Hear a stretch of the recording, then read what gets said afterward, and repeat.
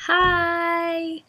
Sorry it's taken me so long to make a new video. I've been really busy with school and getting my schedule ready for next semester, registering, all that stuff. So I've been figuring a lot of stuff out and I've been really busy. So Halloween weekend is coming soon, as in like starting tomorrow. What are you guys doing for Halloween? Do you still trick or treat? I mean, that's cool. Free candy, whatever. Go to parties, masquerade, costume contests. I'll tell you what I'm doing. I will be going to New York.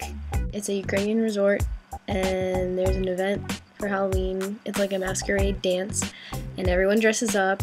It's kind of a big deal, and there's costume contests. It's just really fun. I get to see all my friends that I only get to see in the summer because they all live so far away because I'm in Maryland and they're northern East Coast, so it's a good time to reconnect with everyone in person, not just through the computer, through the phone, whatever. Probably wondering what I'm going to be for Halloween. Along with some of my girlfriends, I'm going to be one of the Merry Murderesses from Chicago. My family's going to.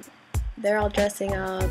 I can't tell you what my brother's gonna be because it's a big deal surprise. We'll have to wait and see for that one. I mean, I guess I'll put up some pictures after this weekend is over, after we all come back to reality.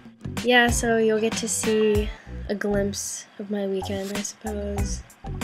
It's also a nice time to see the fall weather up in New York because, I mean, we're always there every summer. It's a change of scenery, which is nice.